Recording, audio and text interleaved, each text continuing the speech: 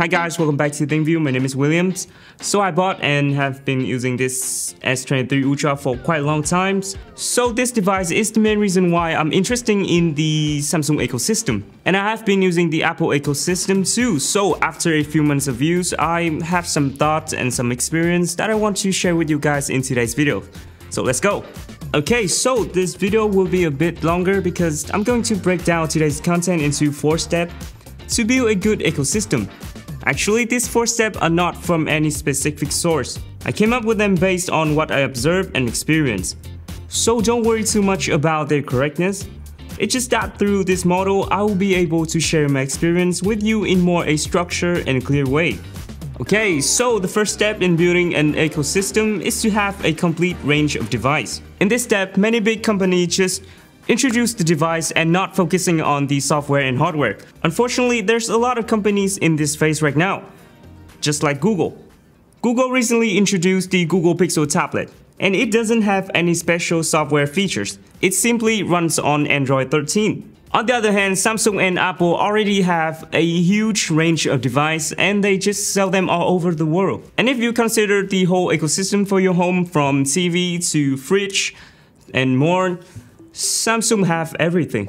The second step is to create a good user experience for each individual device. This means that after having a complete set of products like smartphone, tablet, headphone, and smartwatches, each of these devices must offer a great user experience on its own. For example, the smartphone should have a beautiful design, a great display, excellent camera quality, and long battery life. The tablet should have features like a comfortable stylus for drawing and writing. Each product should stand out on its own and users should enjoy using them. In this phase, both Samsung and Apple are doing an excellent job. For example, the S23 Ultra is a nearly perfect and stable smartphone from Samsung. The camera is impressive compared to the iPhone 14 Pro.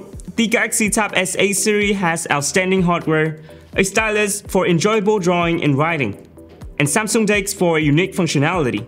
The Galaxy Watch runs on Google Wear OS, but many features are mostly from Samsung Tizen OS, making it a great smartwatch. Galaxy Buds also offer excellent sound quality and seamless multi-device connectivity. I won't go too much detail about each device because that's not the point of the video. I'm highlighting this strong point to show that each Samsung device has a unique capabilities and good user experience, just like the S23 Ultra has good zoom qualities and Samsung DeX on tablets. And now when there are enough good products, we move on to step 3, which is to build synchronization features among this device to make them work seamlessly together.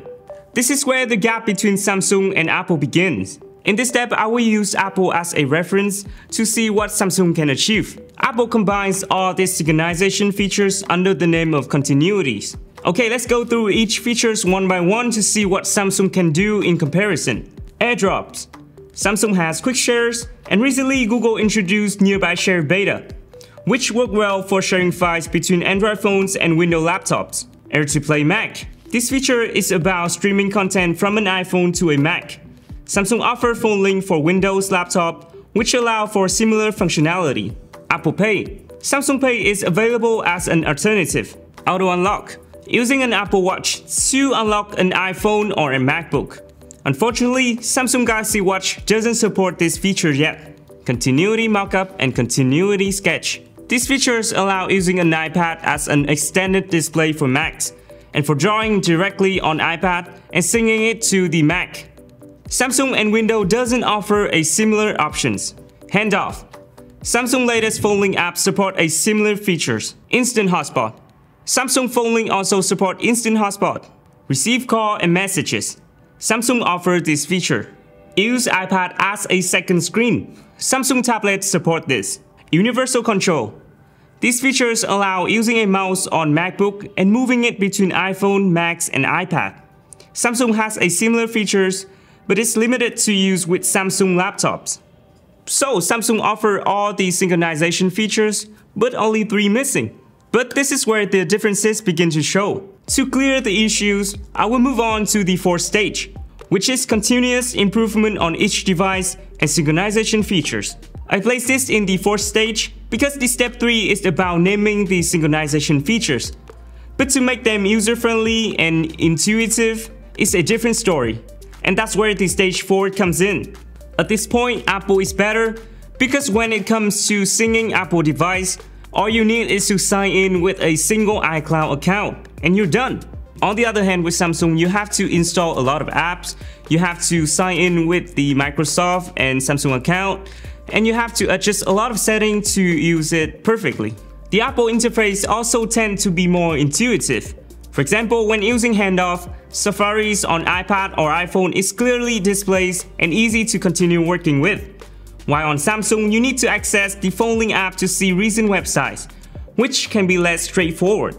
These differences can make the user experience less seamless and user-friendly with Samsung compared to Apple. Furthermore, I can see clearly the Apple directions to expand the ecosystem. Apple is creating foundation features, and from there, they continuously release API for third-party apps to embedding their functionality. For example, the drawing board features can be embedded into Notes, Freeforms, and any third-party drawing apps like Procreate. This allows users to use the continuity sketch features across the various apps. The continuity sketch feature itself can also be extracted as an API for third-party apps to implement.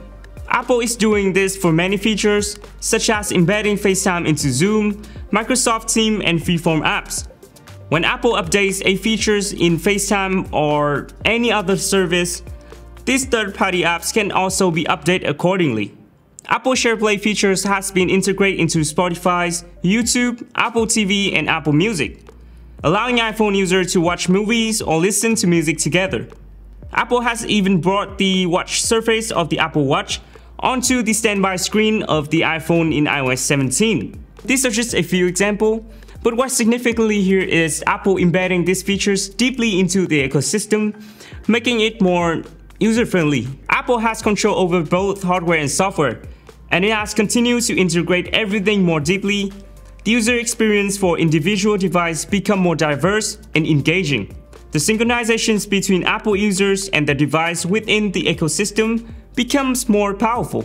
On the other hand, Samsung is heavily relies on Android and Windows, which can make embedding features between devices more challenging. Samsung depends on three-party Samsung, Google, and Microsoft. For example, if Samsung wants to improve a features like handoff, they would need to collaborate closely with Microsoft to embed it into Windows, rather than relying on the phone link apps. Samsung has a feature similar to SharePlay, but it's not available yet because Samsung doesn't encourage exclusive app development like Apple does. Apple built its own ecosystem where third-party apps can easily integrate. Samsung relies on Google and Microsoft, so it's causing some delay in these features. To sum it up, Apple's strategy on owning both software and hardware gives them more advantage in this ecosystem race. However, despite the challenges, Samsung's effort to provide synchronization capabilities are commendable. The features that Samsung offers are essential for daily tasks, and I am satisfied with Samsung ecosystem in my everyday experience. In summary, in this video, I remain neutral and acknowledge that Apple has certain advantage in terms of the ecosystem. However, which ecosystem is better is depend on individual opinion. For example, if you like the design of the Galaxy S23 Ultras, then the Samsung ecosystem may be better for you. And if you prefer the photo quality of the S23 Ultra camera, then again the Samsung ecosystem suits your needs better.